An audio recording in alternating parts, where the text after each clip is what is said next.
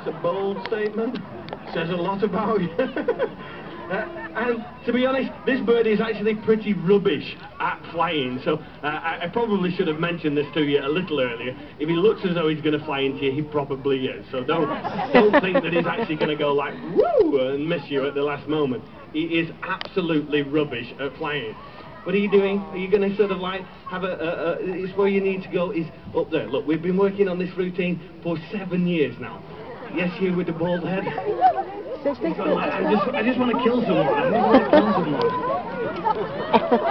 Really bizarre behaviour. He's now eating a cardboard box. Has nobody told you, guys? Just move back a little bit. Has nobody told you you're actually a meat eater? Yeah, he's very definitely dead. Small boy, hello. Just take one step back.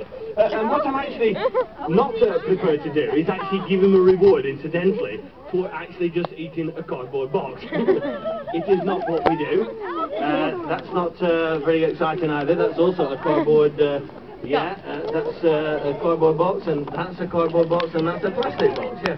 So that was all very, very exciting, and this lady here is absolutely terrified. And in fact, I probably think that we should rescue you. Just come in. Here we go. Yes, you with the bald head. That actually covers half the audience, actually. Now, I'll very quickly just bring him around the edge of the arena so that you can have a slightly closer look at him. And it's not every day that, of course, you get up close and